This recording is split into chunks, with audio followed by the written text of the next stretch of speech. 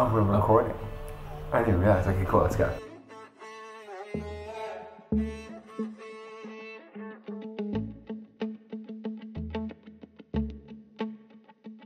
Like, it taught me, like, okay, is this really something I'm doing because I love it, or is this something I'm doing because, like, I want people's attention? And it's like, if you still love it, even when nobody cares, and you're begging people to come to your shows, and you're begging people to buy tickets, and you're begging people to buy your music, and all this and that, then it's like, okay, you actually love doing it, I guess.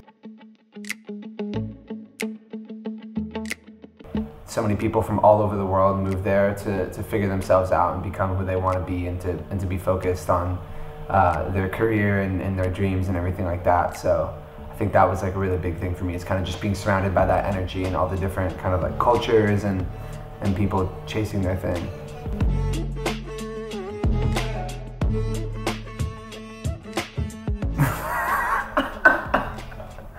Being known as a city that never sleeps. I mean, insomnia cookies is really good. I've definitely ended up there a couple times at like maybe past 2 in the morning, getting Chipwich, 2 chocolate chip cookies and some ice cream in the middle. Whoo, fire.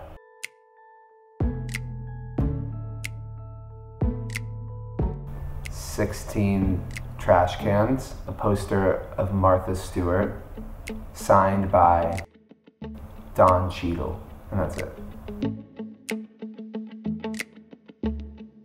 I try not to think about like being like writing from another artist's perspective or anything like that, because I feel like I won't write anything genuine that way. So I usually just try to, like, when I'm writing songs, not really think about who it's for or what it's going to be, and just let it be whatever it is. And usually the process will tell me like whether it's like if it's like a super vulnerable and honest song that's like true to my life, then I usually want to keep it. If it's a little bit less of that, then it's become something that like somebody else can be a part of.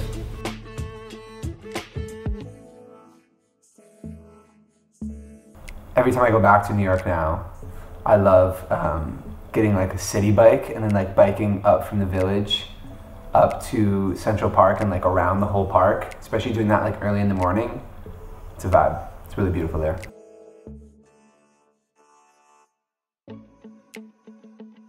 Like the visual side of things, like I guess like I love ideas, so not necessarily like the technicalities of creating music videos, but like I always like thinking of like ideas.